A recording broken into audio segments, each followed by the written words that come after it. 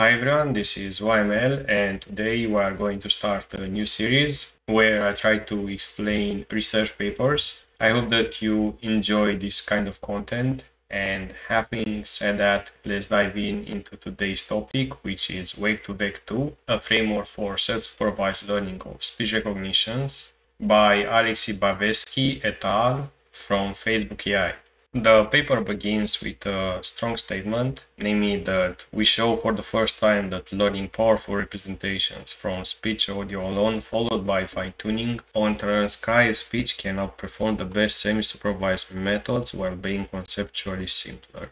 Wav2vec2 masks the speech input in the latent space and solves a contrastive task defined over quantization of the latent representations, which are jointly learned. So basically, this is BERT for audio, and their experiments showed that using all label data of LibreSpeech achieve 1.8 or 3.3, I believe this is on the clean and on the noisy set, word rate. Okay, so on the clean and the other test sets. And the interesting part is that using just 10 minutes of labeled data and pre-training on 53k hours of unlabeled data, they are able to achieve 4.8 and 8.2 word rate, which is like pretty amazing if you ask me. Okay, so moving on to the introduction. So they say that the neural networks benefit from large quantities of label training data, which is obviously true. However, in many settings, labeled data is much harder to come by than unlabeled data. Again, true. And the current speech recognition system requires thousands of hours of transcribed speech to reach acceptable performance, which is not available for the vast majority of the nearly 7,000 languages spoken worldwide. Which again is true. I mean, you can take a look at models like DeepSpeech2 and see that they managed to achieve human level performance by using somewhere around like 10,000 hours, which, yeah, it's quite hard to obtain for the majority of languages. And learning purely from label examples does not resemble language acquisition in humans. And they say that infants learn language by listening to adults around them, a process that requires learning good representation of speech. Which again, I find like pretty amazing that we humans are like able to acquire or learn a language so easily by just listening to people around us. Of course, we have like some kind of like supervised feedback from parents and people around us, but most of the learning is done by listening.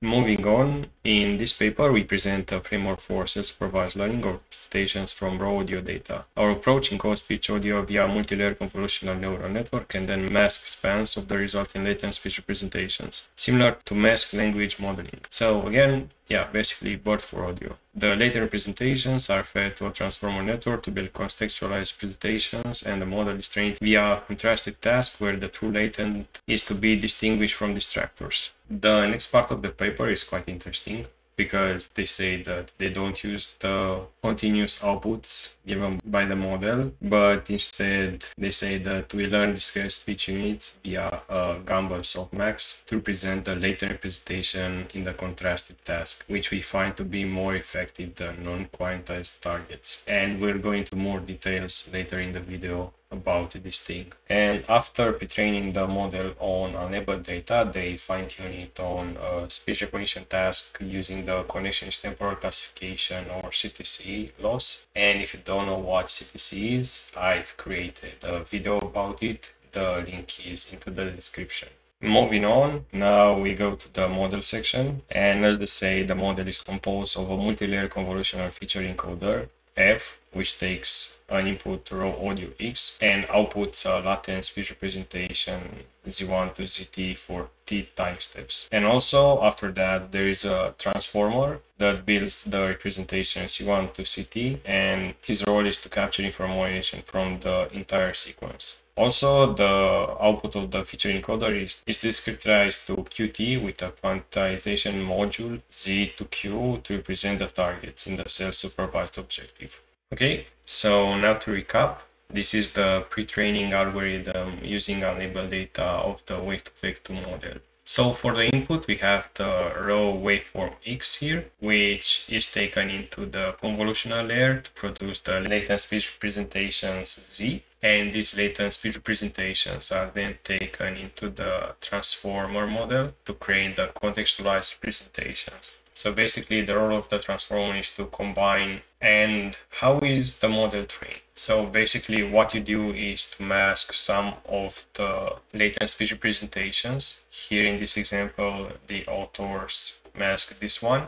And then you create those quantized representations from the latent speech representations. And your model is trained to find the real quantized representation of this masked time step using this contextualized representation from all these distractors Q here. The quantization module uses what's known as product quantization, and what it does is to create G codebooks or groups, and each codebook has V entries here, and during the for pass, the algorithm chooses one entry from each codebook and then concatenates the results and apply a linear transformation to obtain the quantized vectors Q. And this is basically, so the quantization module, what it basically does is it creates like G codebooks. Okay, so G1, G2, G3, and each codebook has V entries. And during the for pass, the algorithm chooses one entry from each codebook. So E1,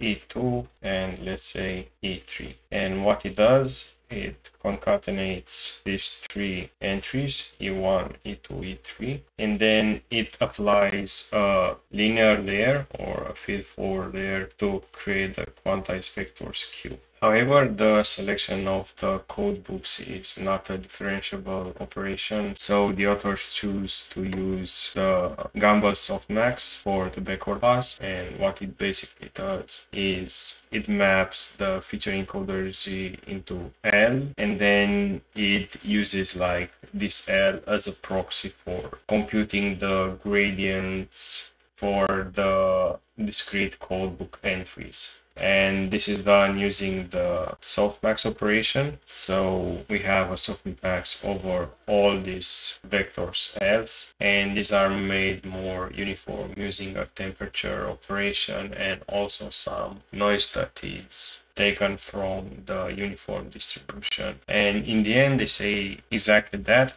during the for pass, the coder Y is choosing by using the Rmax operation, and during the backward pass, this Gumbel softmax operation is used. And now let's jump into the training. So to pre-train the model, we mask a certain proportion of the timestamps in the latent feature encoder space, similar to mask language modeling in BERT. Okay, so we already knew that. And the training objective requires identifying the correct quantized latent audio representation in a set of distractors for each masked timestamp. And the fine model is fine-tuned on the label data. So nothing new under the sun. And the masking part, we explained it already. So we mask a proportion of the feature encoding outputs or timestamps before feeding them to the context network, and replace them with a trained feature vector shared between all masked timestamps. And the training objective is a contrastive task LM, which is used to identify the true quantization latent speech representation for a masked timestamp within a set of distraction. Okay, what we discussed already, but what is interesting is that they also use what's known as diversity loss LD that tries to encourage the model to use the codebooks entries equally often. So the overall loss is composed of two terms. The first one is the contrastive task LM, and the other one is the diversity loss LD. And this one, as you can see like over here, also contains a hyperparameter alpha, which controls how much diversity loss to add to the overall loss. And now let's dig deeper into each of the two terms found in the loss function. So basically we have the contrastive loss, and this is defined as a softmax applied over the cosine similarity taken between the context vector of the max time step and each of the distractors. And the role of this contrastive loss again is to maximize the cosine similarity between the true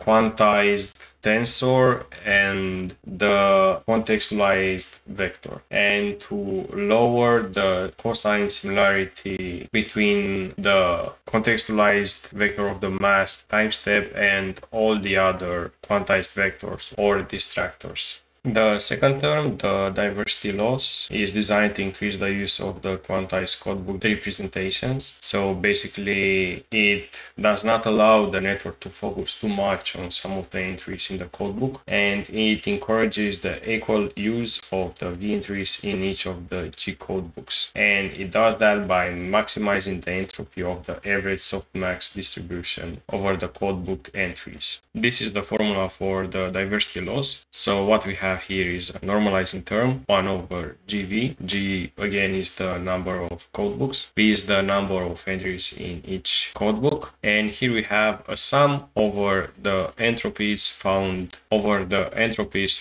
in each codebook. So yeah, that's basically it. The rest of the paper is mostly details. It talks about things like the datasets used for evaluating the model, pre-training hyperparameters, results, and so on. I'll go through each section very briefly and I will highlight the important points in each one. So for the datasets, they use the LibreSpeech without transcriptions that contains the 960 hours audio, and also the LibreFox LV60K for pre-training. And for fine-tuning, they use 5 label dataset settings, the full transcribed LibreSpeech, the train clean 100, and also some limited resource subsets of LibreSpeech called LibreLite that contain 10 hours of label audio, 1 hour of label audio, and finally 10 minutes of label audio. And they also evaluate the model on Timmy dataset for phoneme recognition.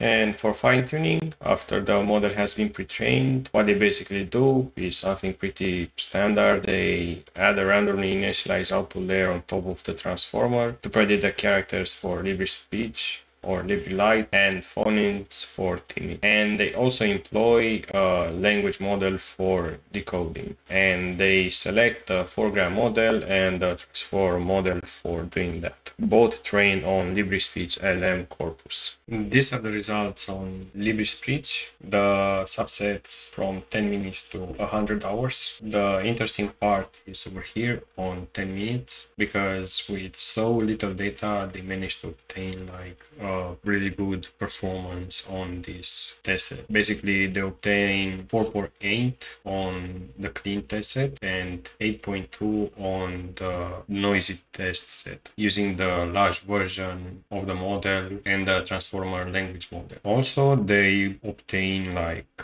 state-of-the-art results at the time of writing the paper on most of the other test subsets. If you are interested about these results, I encourage you to look at them and get a better understanding, but I won't go into too much details. The results on the full LibreSpeech 960 hours are presented in table 2, and here the authors compare the Wav2vec2 model with supervised and semi-supervised methods. I outlined here the best model in each category, and as you can see, the Wav2vec2 model obtains like pretty much better results than all the other models. However, these results should be taken with a grain of salt, because the Wav2vec2 model uses a transformer language model, while the other two use a long short-term memory language model, which in the end might make like quite a big of a difference in results. The results on timid phoneme recognition are depicted in table 3, and here we can see again that the model obtains pretty much like state-of-the-art results, being better than other pre-trained models like VQ, Wav2vec, or Wav2vec. And also in table 4 we have the justification for using quantization. Basically, the authors did an ablation study where they tried all the possible combinations in inputs and targets, and they observed that the best results were obtained for using continuous inputs and quantized targets. And that's basically the paper. I hope that you enjoyed the new series. Please let me know in the comments below what you think about this new series. And until next time, I hope that you have a wonderful time. Bye bye.